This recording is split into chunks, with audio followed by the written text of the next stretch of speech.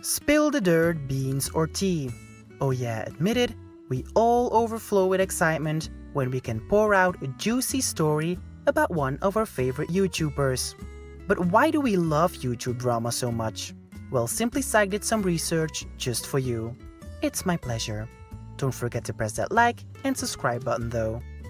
First things first. Gossip isn't always negative talk. A paper from 2019 revealed that most chatter about other people is actually neutral. Women engaged in more neutral gossip than men, and younger people tended to gossip more negatively than older people. So we can dispel the stereotype about the old grumpy ladies who can't stop trashing other folks. But why do we gossip? Well, according to the researcher Dunbar, it is a fundamental evolutionary need for our human existence.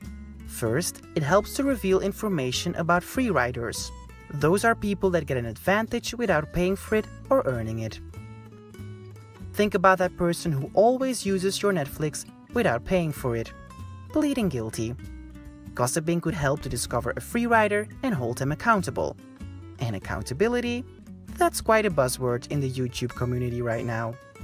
This is linked to the observation that gossiping could enhance social bonding. Observing nonconformity may create a sense of solidarity between people who share the same beliefs. A strong community arises, which will monitor the social behaviors. This is what's happening on YouTube right now. The community creates a bond over the disapproval of some actions of certain YouTubers, no naming, no shaming, and this helps to hold them accountable. It's a great evolutionary system. But why do we like it so much? Well, our brain is designed for the previously mentioned system. A study from 2015 found that the reward center in the brain was activated in response to negative gossip about celebrities. Activity in the prefrontal cortex was also observed, an area linked to social behavior. Watching videos about a drama can also be a sort of escapism. We're not focusing on our own worries or other forms of news. #Corona. Moreover, our brains are wired for stories above most other forms of information.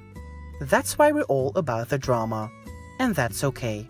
But please remember, keep it cool and keep it kind.